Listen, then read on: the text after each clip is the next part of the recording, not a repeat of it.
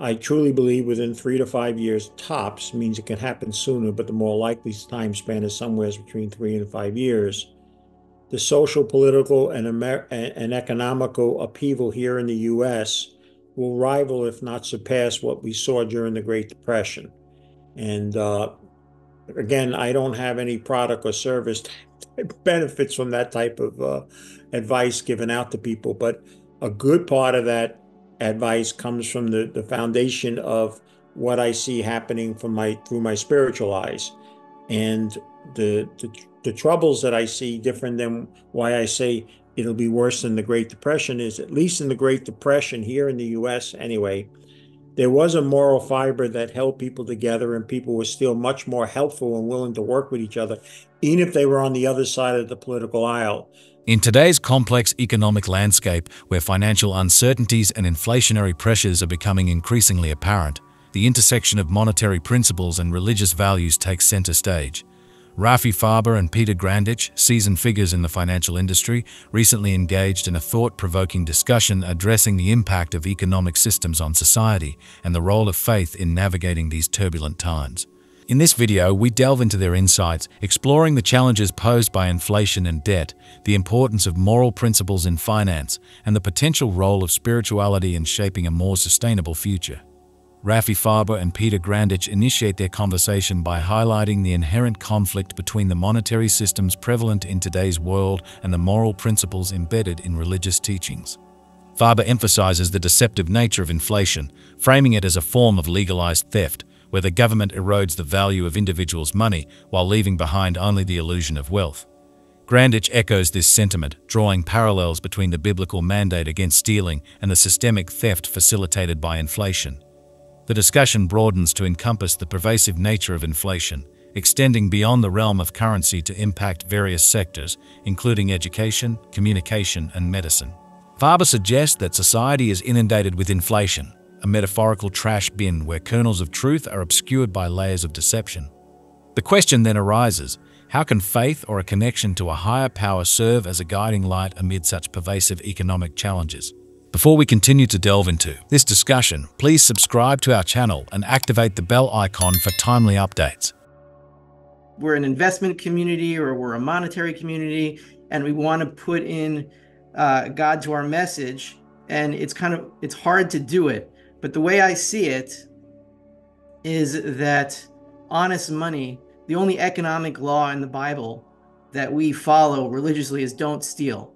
And inflation, the way that this monetary system works, is it's a system of theft. Whether you realize it or not, it's an ingenious system of theft, because what inflation basically is the government stealing your money but leaving the receipts in your bank account and then using your money for other stuff or loaning it to somebody else. And then you end up with all this debt, but all the money's gone, and then all the debt that all the wealth that you think you have is actually nothing, and it ends up in a giant Tower of Babel that collapses at some point. And I feel that we're really near there. So how do you see it's hard to even phrase this question. How do you see God or religion playing into this entire game here? Because I see it as very obvious. There's a big hole. Inflation is everywhere, not just in the money. Inflation is in education. Inflation is in every sector of society, in communication, in medicine. There's piles and piles of trash in every sector, and there are still kernels of truth that you can find, but you got to dig around, and it's a big trash bin. So inflation has poisoned us. How can God get us out of this? Well, no matter what part of the book you read, you do bring up a good point that it is a book that for thousands of years has been the basis for how people have tried to live their lives, especially regarding money. From the Christian standpoint, there's more talk about matters of finance than there is about heaven or hell. And if you think about that, you would think that most people would realize, well, I think the end game is all that matters, right? Am I going to heaven or hell? But you're telling me there's more chatter about things regarding money, and I say yes. And in an extremely secular industry, I don't know if there's more of a secular industry than the finance world. I mean, I was told literally when this first started back in 2000, I went to the big firm we were working. I was with their compliance department. I told them what we wanted to do, and the guy basically said, "Hey, you could put a rock on the door, you could put a bull or a bear, but you ain't putting God's picture on your door." And leave that for Sundays. Was a kind of a line that I got and all. But for me, at least in the last half of a 40-year career, it became the basis to work from a foundation. But it is difficult. But one of the things that both Judaism and Christianity shares many things in common. One of them is that there's a good guy and there's a bad guy. And the bad guy has basically been worked out of the picture. Most people don't talk about it. Most people don't imagine it. And if they do, he's just a little red guy with a little fork in his hand. And you and I think, because I've read your work and all, we also know that there's little red guys working at the Federal Reserve and in various administrations around the world. And so there's good and bad in everything, and there's good and bad in financing. But there are some moral principles that I think those of us who do decide to stand on scripture. And, you take your chances with that, in that there's only three ways people are going to look at you, and I'm certain this has happened to you. You're either a charlatan, you're just using this to benefit yourself.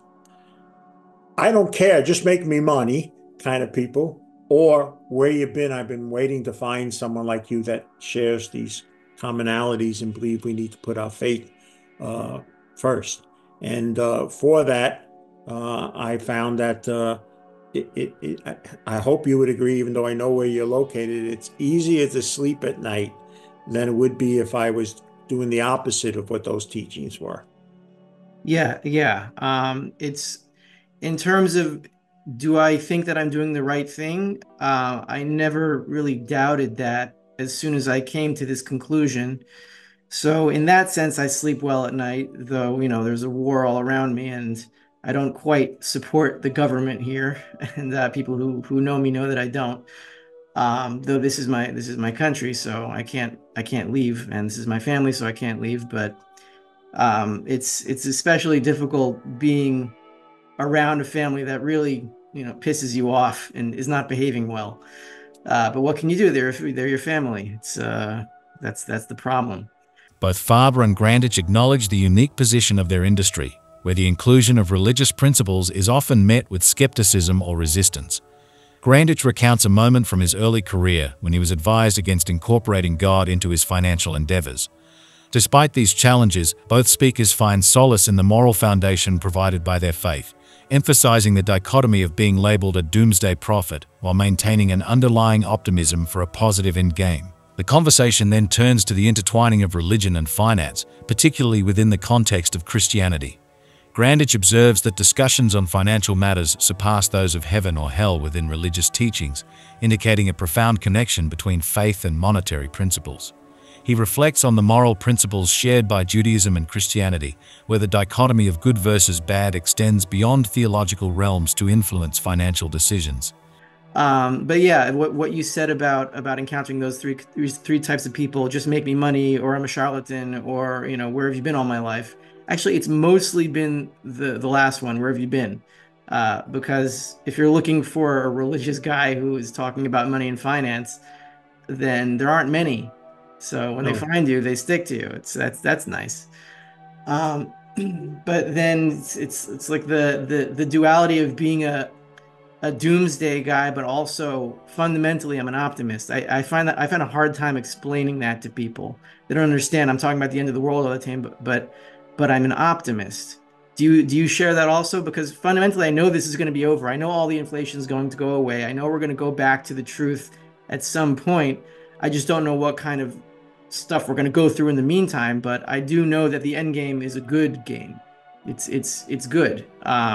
Just how we get there is going to be trouble. How do you how do you see that happening when this all clears out? What is humanity going to look like? And do you think we're near that point? I mean, you've been through a lot more than I have. Is something different about the world now? Because to me, it seems completely insane. You were around in the 80s and 90s. You were in finance. I was just a baby and a kid. Is there something fundamentally different about these times than those decades? For me, yes.